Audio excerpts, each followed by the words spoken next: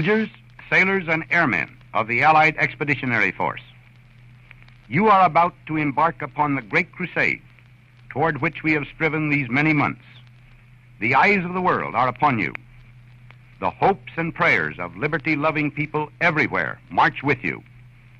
In company with our brave allies and brothers in arms on other fronts, you will bring about the destruction of the German war machine, the elimination of Nazi tyranny over the oppressed peoples of Europe, and security for ourselves in a free world. Your task will not be an easy one. Your enemy is well-trained, well-equipped, and battle-hardened. He will fight savagely. But this is the year 1944. Much has happened since the Nazi triumphs of 1940-41.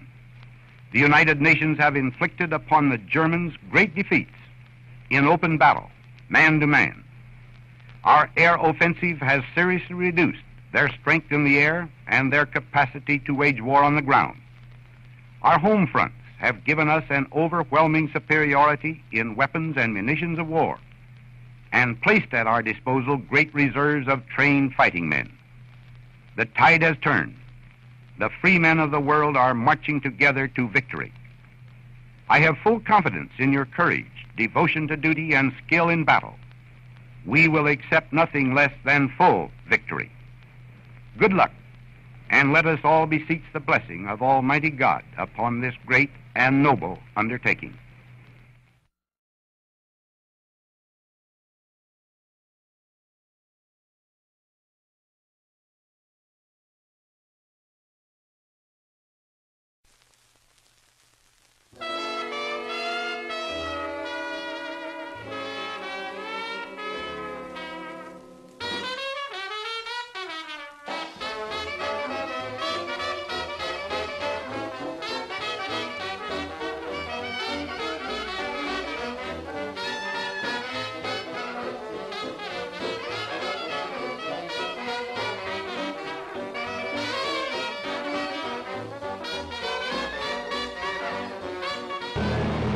Knock that racket off back there, guys. Coming up to the beachhead. Our troops have already made landfall. I want to get this over with. I want to get the hell out of Europe and get the fuck home.